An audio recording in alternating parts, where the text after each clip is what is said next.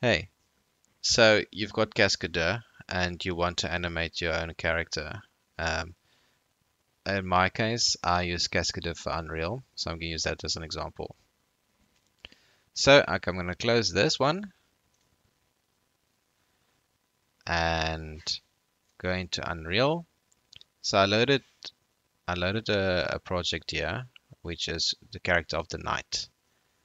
So in this example, the character is in this file in Unreal, and we're looking for its mesh.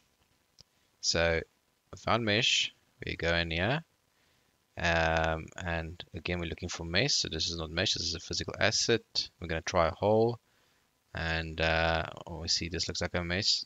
SK human knight skeletal mesh. Oh great, that's exactly what we want. So now I want to use this in Cascadeur. So what I do is I right click and I say asset actions and I say export. I'm going to save that under my Unreal folder as SK human knight. Save and export. I'm going to close this up. So you can do it in two ways. The way I like to do it is to go into the file and I actually like to drag and drop it. You can do that. Drag and drop that in. And there's my knight. The other way you can do it is import it.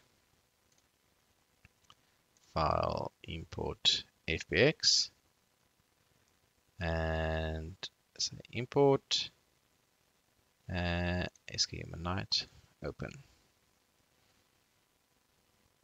And there's my knight. So first thing I do is I check the skeleton and I see, okay, the skeleton is there. In this case, I do know it's an Unreal 4 skeleton it uses.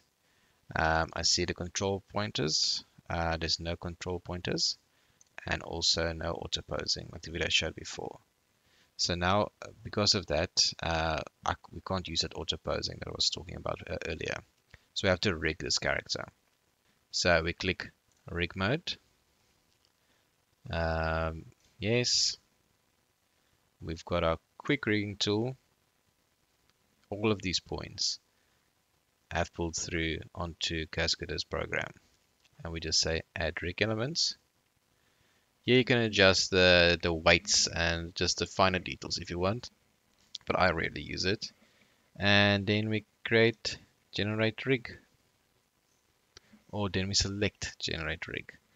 And now our character is exactly the same as the one I showed you in the beginning. We've got points to start animating, and it works exactly the same. I hope it helps. If the videos do well, I'll keep on adding onto this as little short courses to help you out. Thank you.